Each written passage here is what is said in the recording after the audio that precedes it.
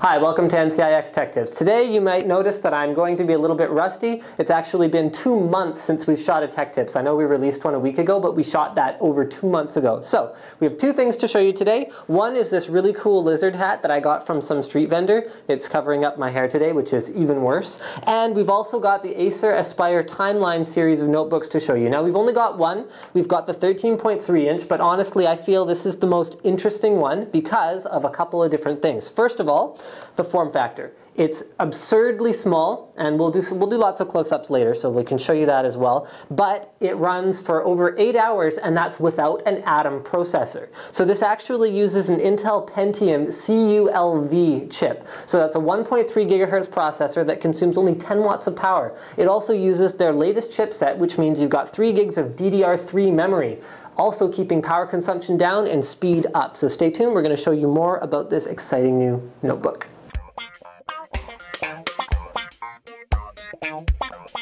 So we're going to do a quick size comparison with the Timeline 13.3 inch model. We've got kind of your typical run-of-the-mill 15-inch notebook here. This is actually a 4x3 notebook rather than a widescreen one. And then on my left I have my weapon of mass destruction, my work notebook, which is a 17-inch desktop replacement notebook. So we're going to stack these babies up and show you kind of the difference in size that you're looking at toting around here. So there's your 13.3. Okay, there's your 15-inch, and then under that you've got the 17-inch notebook. Now, it doesn't look as impressive that way, but when you look at the side profiles, you can see just how thin this thing is. It's actually on the level of the MacBook Air. It just doesn't really look like it because of the way the lines are shaped. The MacBook Air tapers, whereas the Acer Aspire Timeline does not. But it's a really thin, really light notebook. Very impressive. Okay, so let's talk about the build quality of this thing and I don't think I've talked nearly enough about the price. This thing's like $6.99 Canadian street. So it's a phenomenal value for the price, considering you are not getting an Intel Atom-based platform. So you've got a lot more refinement than you'd see in a typical netbook. You've got like a silver finish on the top, which is really nice. You don't have those bulky battery packs like you'd see typically on a netbook. You've got sort of a more slick looking design where it doesn't stick out on the bottom or stick out on the back, even though you are getting 8+ hours of battery life out of it. Now let's talk about the ports a little bit. You've got a Kensington port, gigabit Ethernet. Now HDMI out on a notebook at this price point with this sort of size is pretty much unheard of. It's a benefit of the new Intel chipset that it's using. You've got a couple USB ports and an SD port. Then on the other side, moving it around, we've got a little orange LED that tells us it's on. Very nice. Then you've got a headphone jack, a microphone jack, another USB port, and a VGA out port. And then this is obviously our power plug. So the next thing we're going to talk about is the screen and keyboard, which is so often the make or break factor when purchasing a notebook. You are not going to believe how many shots it's taken us to get this conclusion shot. Now, I'm going to make this work this time.